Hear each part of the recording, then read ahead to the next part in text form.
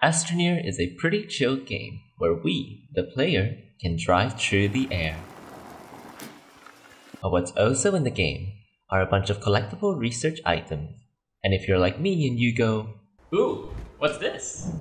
Or, "Why do these look so familiar?" Well, then this video is for you.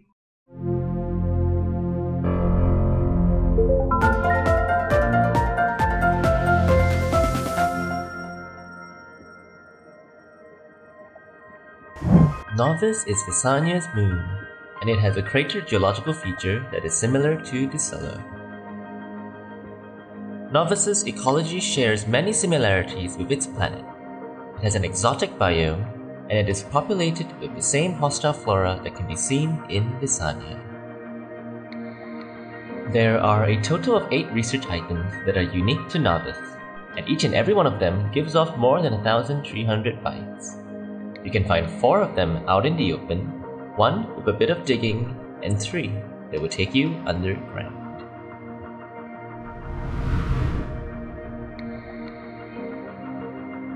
We'll start with the rocky surface research items.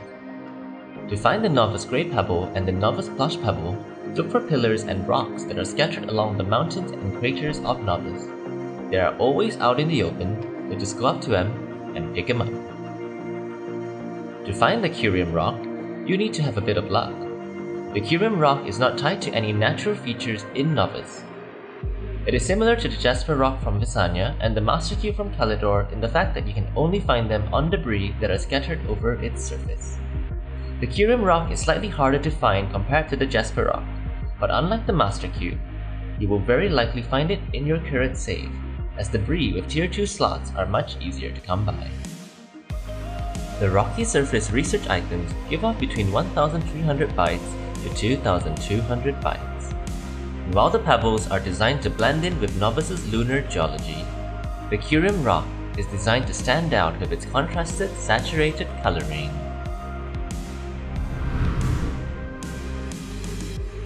Moving on to the organic research items, you can easily find the Novus blob in the tail tree forests of Novus. When a small tail tree grows into a juvenile, it secretes sap that will accumulate into the Novus blob. After this stage, the tail tree will continue to grow into an adult tree, giving Novus its signature exotic look. As for the Novus glob, look for organic life that can give off research samples. This can come in the form of a tail tree, a spore sac, or a tower grass. So just dig below them and you will find it. The organic research items give off 1,350 bytes and 2,160 bytes respectively. Their design is not exclusive, as they share completely the same appearance with other unknown research items.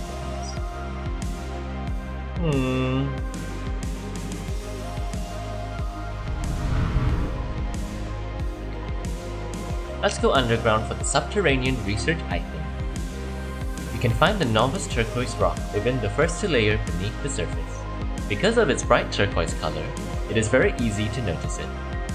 To find the Novus cinnabar geode, go deeper until you enter the first purple layer. Keep searching on this layer until you see a thin structure that gives off research samples. Dig below them and you will find it. Finally, look for the Novus lotus geode. Go 1 more layer down until you're right before the core. Look for cone structures that give off research samples, and if you dig below them, you'll be able to find what you're looking for. The Subterranean research items give off the most bytes. They all give off at least 3,000 bytes, and among their contributions, the Lotus Geode give off a whopping 8,100 bytes, and it is also the first research item we've come across to have more than an hour of research time. If you made it this far, here's a bonus footage of what we discovered upon landing in Novus. Oh wait, was that a... What is that? Get it off my face! Get it off my Guys, face! it's the zebra cube. The zebra marble and the lash leaf forming. Oh my gosh. So funny. Then you look like you can get hypnotized by it, and then. Wait, So sorry. Oh wow, what are the odds they come Getting together away like from this? here, Hey, bye. don't touch it. Oh. Oh no. You ruined its face. I broke the face. Okay. Ew. Oh, the eye fall off. Wait, I can fix it. Oh. Oh! Now that you know where to find all the research items in Novus, here's a ranking of their byte value. And here's my ranking of their design value.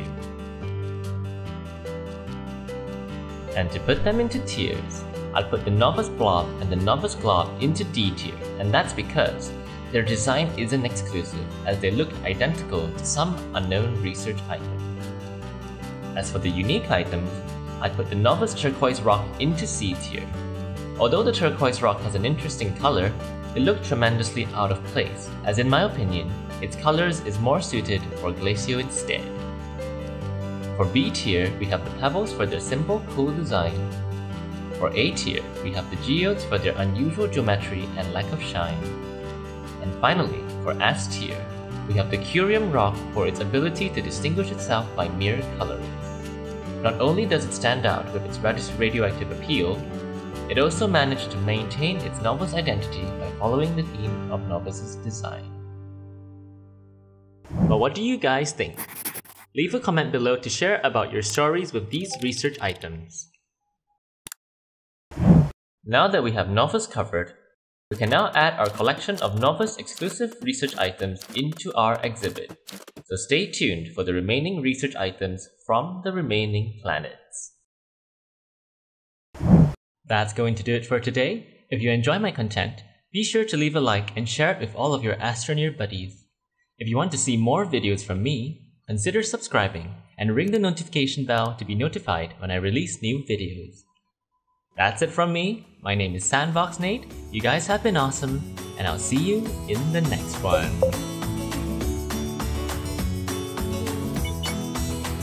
Did it? Right, I'm in. Whoa. Oh! Are you recording it? Yep, it's recorded. I can't even see myself.